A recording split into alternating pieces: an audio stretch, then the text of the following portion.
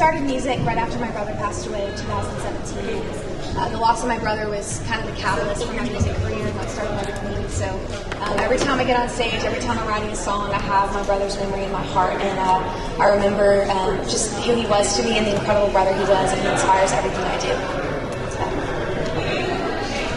Can we do Harp Breakers? And for Christian Beat, I wanted to ask you about the impact that Hey Girl Nation is making.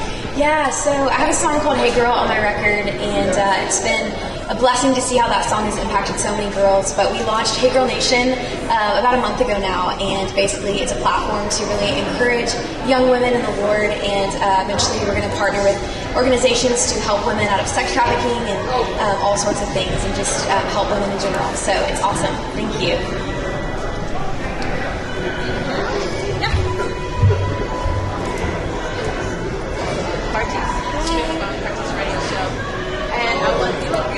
Thank you. Thanks. I want to ask you, do you do any mentoring to the young girls before your brother passed, and then what changed your passion at that time? You know, I've always had a love for children, especially young females, and then as I got older and as I started doing music, it became a passion to not only sing about my brother and the loss of him, but also to inspire young women to grow closer to the Lord. I feel like so much of my life has been just defined by identity and not feeling good enough and not worthy enough. So my goal is really to reach people in all areas of life, but specifically young women who are struggling with their identity, and reminding them that they're a daughter of Jesus.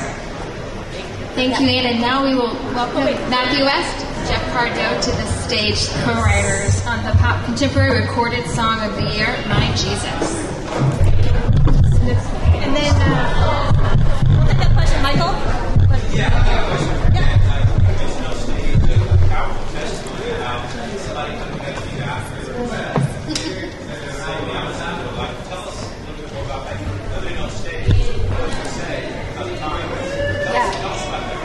There was a lady that came up to me at the show the other week. She was struggling with cancer, lost all of her hair, battling, and said that she was ready to commit suicide and end her life. But she was in the car and she heard My Jesus come on Christian radio, and she decided to give her life to Jesus and let go of those thoughts. And now she's living free in Jesus, still fighting cancer, but knows that she has a purpose and a reason for being here on earth.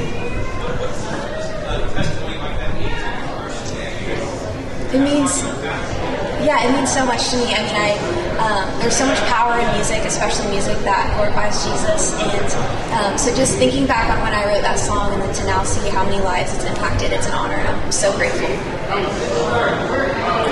Last question? Yeah.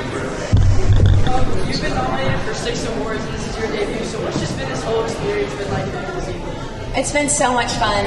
I came here in 2019 as a fan, so to be here all these years later and nominated and then just won too, I'm so grateful. It's so cool to look out in the crowd and see all of my incredible mentors and peers and friends out there. So I'm just really grateful to be here. Awesome. Thank you. Thank you. Her new book comes out October 25th as well. It's called My Jesus, in stores everywhere.